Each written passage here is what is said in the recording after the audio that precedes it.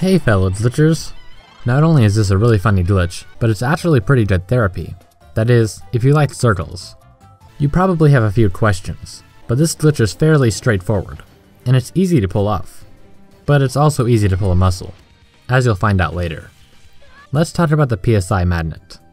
The PSI magnet absorbs energy projectiles by sucking them in a circular orbiting motion. This is usually limited to the inside of the PSI magnet's sphere. And how does the game know where the sphere is? Well, after the first frame that a projectile is absorbed, the game updates the sphere's position.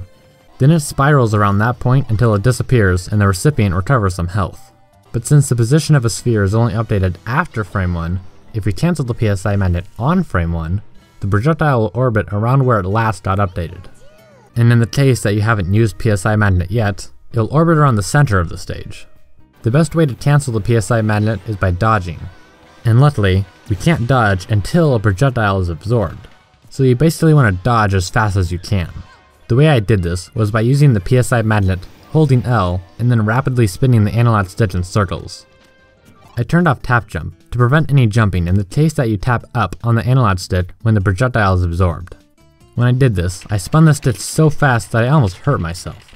But you really don't need to do it that fast. Ness and Lucas's PSI magnets both absorb projectiles in different ways. Projectiles Ness absorbs travel in almost complete circles with only a small decrease in its radius each time.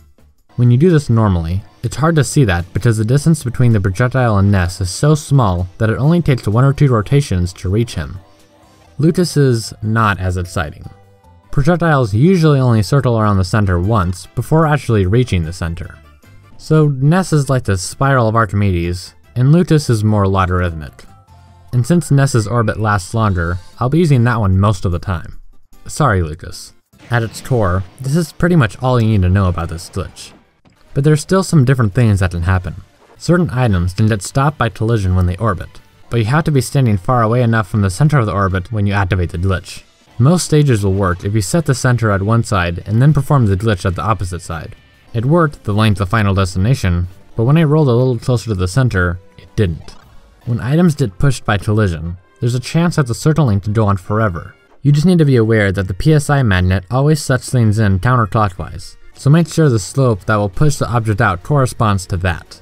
Flat surfaces will almost always mess it up. When items are stuck in this continuous loop, they will occasionally get stuck in corners, or spots that are concave, and this may cause them to do strange things. You can update the center of the orbit at any time by using your PSI magnet when a projectile is getting sucked in, and that applies in these cases. So if you want to get an item unstuck, mess around with different centers and see if that doesn't free it. Using the knowledge that the center of the orbit will default in the center of the stage, I put a circle on top of the center and got some items to spin around that. As fun as this is, there are actually some pretty cool things that come from simply performing this glitch on certain projectiles. So I made a little compilation of most of the results I got.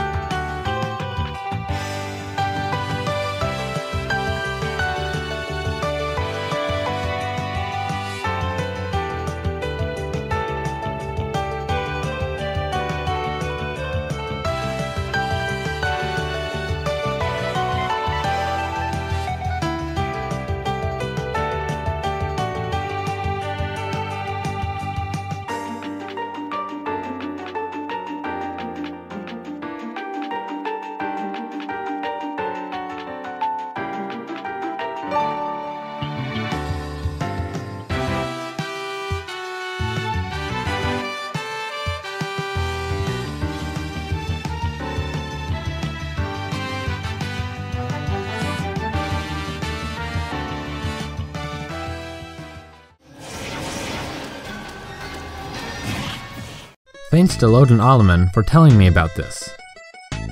If you know the glitch in Smash 4 and want to share it, just comment it below and I'll credit you if I use it. Thanks for watching!